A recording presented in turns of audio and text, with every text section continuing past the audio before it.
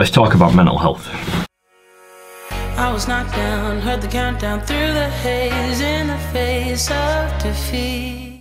It's a video I've wanted to do for a little while, and I have been toying with the idea. And the reason I think now's a good time is because it's just been Christmas, and it's the start of another lockdown here in the United Kingdom. Now, I'm going to start with some little facts and figures, which is a little bit boring, but it sort of puts it into perspective a little bit more. So, the best figures I could find, like up-to-date figures, I'll put the websites in the description of the video, is in 2019, within England and Wales, there was 5,691 registered suicides. That's a crazy amount, but it's sort of consistent with the rates of 2018, and it is some of the highest since sort of 2000. Males alone continue to account for around 3/4 of suicide. And in 2019 again, there was 4,303 male deaths, compared with just under 1,500 females. It's a scary thought, isn't it?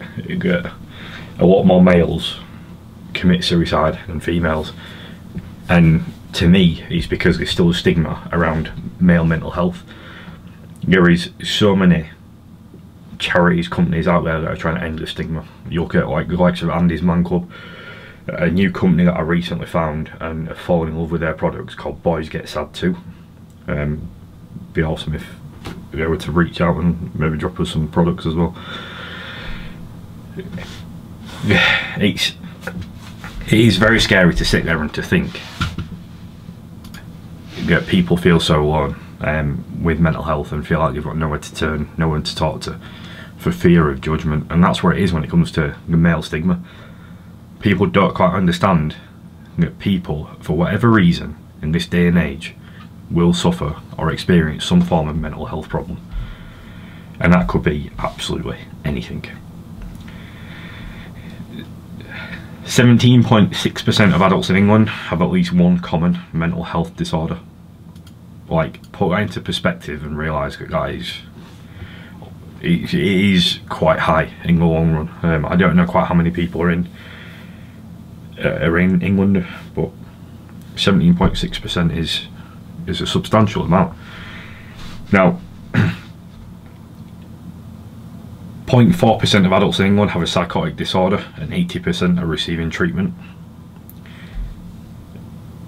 10% of children in the UK have a diagnosable mental health condition. So you like to look at the causes of mental health and what they are. There is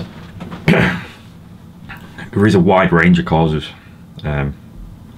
It could be a combination of complicated factors. It could be one thing that's triggered it. It could be absolutely anything. But the things that start it are social isolation and loneliness, discrimination, stigmas, social disadvantage, poverty and debt, bereavement, so losing somebody that's close to you, which a lot of people know. I've experienced that quite recently. It definitely does have, I'm going to call it a weird effect. A very weird effect on mental health, to be fair. I don't even know how to explain it, and this is me, somebody who doesn't talk to anybody about stuff like this, and part of the reason I'm doing this video is because I am the sort of person that sort of holds stuff in. I have less than a handful of people that I trust to talk to about stuff like this. Other problems: severe long-term stress, having a long-term physical health condition, unemployment, losing your job, homelessness, poor housing, drug and alcohol misuse. And then you look at trauma as well, so domestic violence, bullying, other abuse even as an adult. Trauma, significant trauma such as military combat, being involved in a serious incident where you fear for your life, or being a victim of violent crime. Now, there is a lot of causes. There is an unbelievable amount. some people might never realise why their mental health has been caused, or what's caused it in the first place, what's triggered it. But I'm not bothered that people suffer from mental health. I'm bothered that people don't feel comfortable enough to talk about mental health. We don't feel comfortable enough to talk about how they're feeling, or we don't feel like you've got anybody to be able to talk to. Now, at the end of the video, I'm going to put up some numbers, some websites for various places, how you can get some support if you need it.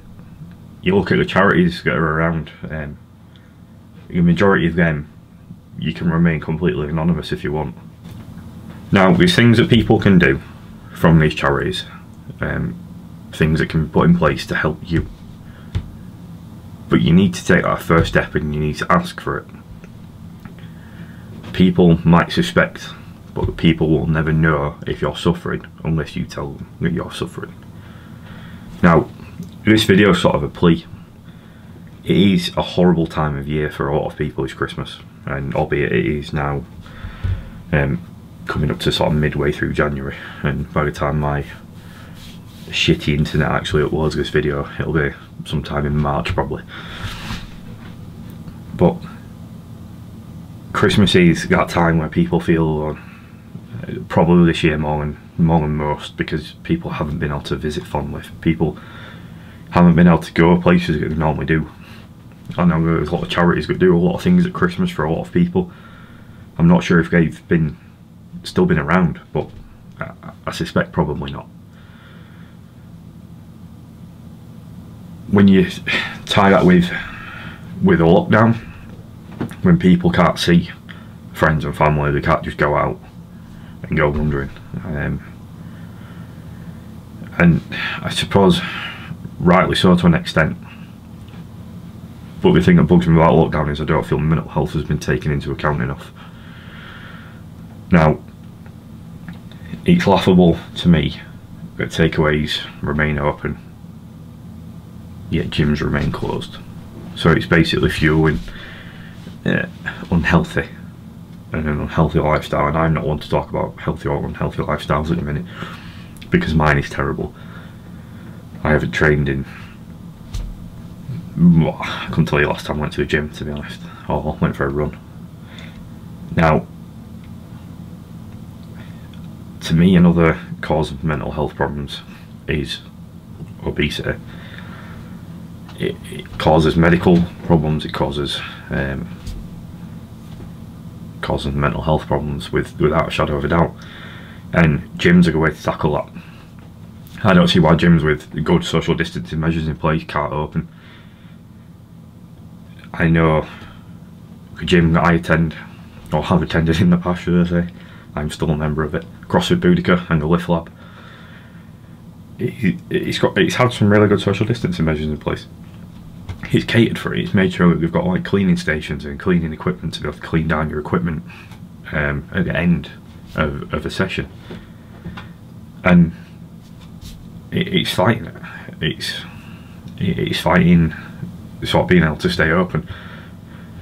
At the minute, the only government guidelines it has closed, but a detrimental effect to probably quite a lot of its members, not only the owner and his family, but I'd suggest probably a lot of the members of that gym are probably suffering as a result of not being able to go to the gym. And it's a scary thought that people suffer from mental health because they don't have an outlet. To me, the gym is that place that I like to go to sort of lose touch a little bit, to zone out, to do my thing, to do what I want to do. I enjoy it, I have fun when I'm there, and it makes me feel better coming out with the other end. It's a great feeling, and it's hard to replicate, especially in times where there's so little people can actually do. I know, and I haven't found any facts and figures unfortunately, but I know for a fact that suicide rates go up around Christmas. I know that suicide rates probably have gone up since the start of lockdown, and I fear that there's a trend that's just going to continue. Now, we're in lockdown for the next few weeks for sure, but I suspect it's probably going to be a lot longer. Now, if you are suffering, if there is a reason you're suffering, reach out to a charity, reach out to a friend, a family member, an emergency service if it's getting absolutely terrible. But don't suffer in silence. And the lights are out and you stumble in the dark. You kept pushing on, but then you went too far. When your ship has sailed and all your dreams are lost, everything is wrong, you feel like it's your fault. Just remember, I will be there for you, baby. Remember, there's nothing out there to get you, don't forget it. When life throws lemons, just call me. Just call me. Just call me.